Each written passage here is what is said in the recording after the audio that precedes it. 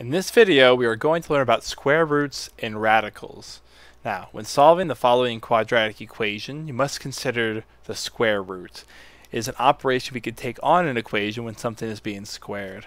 So I could take the square root of x squared as well as the square root of 9. Now, when I do so, the square root of x squared is a very particular equation. It actually represents the absolute value of x that we talked about earlier in the year.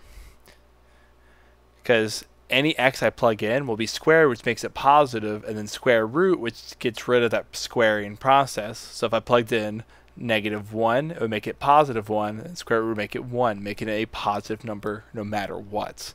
And the square root of 9, we're trying to think of what number squared would give me 9. Well, that would be 3. So I have two possible numbers for this equation when I break this up, because this could be x is equal to 3 as well as x is equal to -3. Now it's two possible solutions for that equation, because 3 squared is 9 and -3 squared is +9 as well. So there are two solutions to that equation. Now, before I move on, when a perfect square is underneath a radical, you can simplify the expression to a number that when squared shares. When squared equals that perfect square. So we're going to focus on these radicals, and then we'll get into more of the solving process in later lessons. So how do you simplify a square root, or rather, how do you simplify a radical?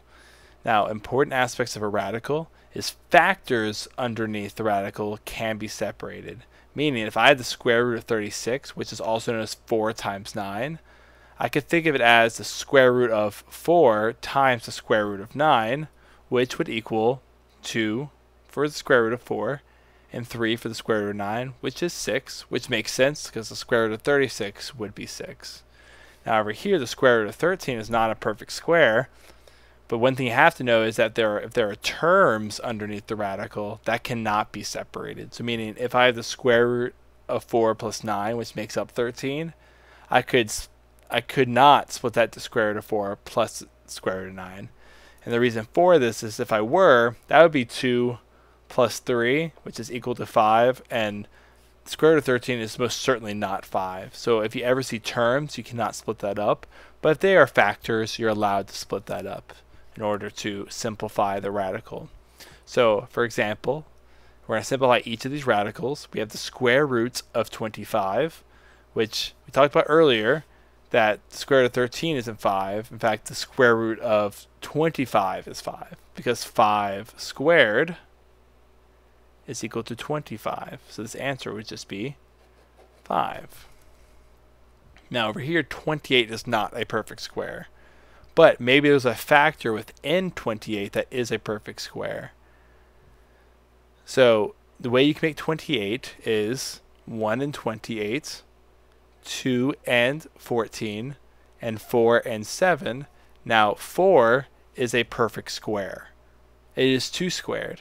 So what I can do is think of 28 as 4 times 7. And using that little fact here, I can separate both those radicals, meaning I can write this as the square root of 4 times the square root of 7. And the square root of 4, which I just mentioned, would be 2, because 2 squared is 4. So my simplified radical would be 2 square roots of 7, or 2 times the square root of 7.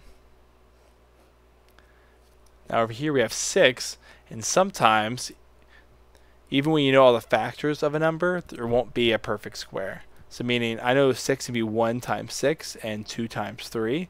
None of those are perfect squares. So my answer here, the most simplified this radical will get is the square root of 6.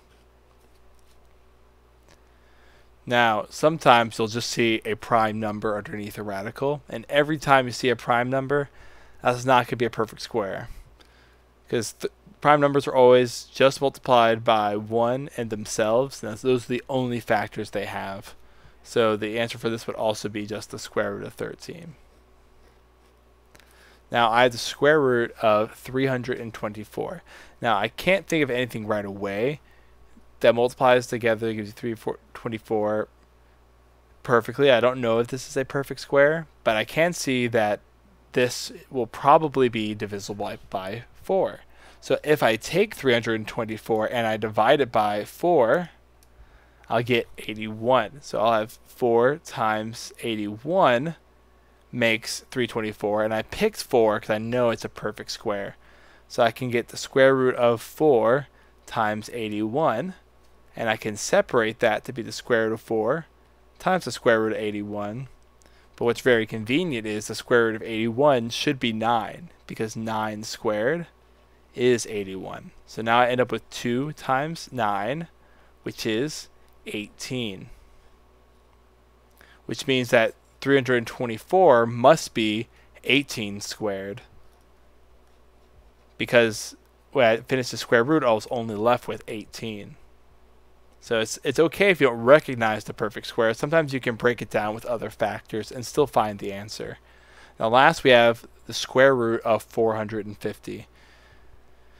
Now again, I don't think it's divisible by 4. If I were to check 450 divided by 4, I get 112.5. So it's not a factor. So I can start just listing through factors I know. For example, I know it's divisible by 5 for sure. 450 divided by 5 would be 5 and 90. And 90 is also divisible by 5. So maybe this is divisible by 25, which is 5 times 5. So if I divide 450 by 25, I'll get 18. So I'll have 25 and 18, with 25 being that perfect square. So I get the square root of 25 times 18, which when I separate it, I get 25 times square root of 25 times the square root of 18, which is 5 square roots of 18. But 18 could also still have a perfect square, which would be 2 times 9. 9 is that perfect square. So I can get 5 times the square root of 9 times 2, which would be 5 times the square root of 9 times the square root of 2, which, when I take the square root of 9, I get 5 times 3 times the square root of 2, giving me 15 square roots of 2. So sometimes you can continue to take square roots and simplify it as you find smaller and smaller numbers. And those are square roots and radicals.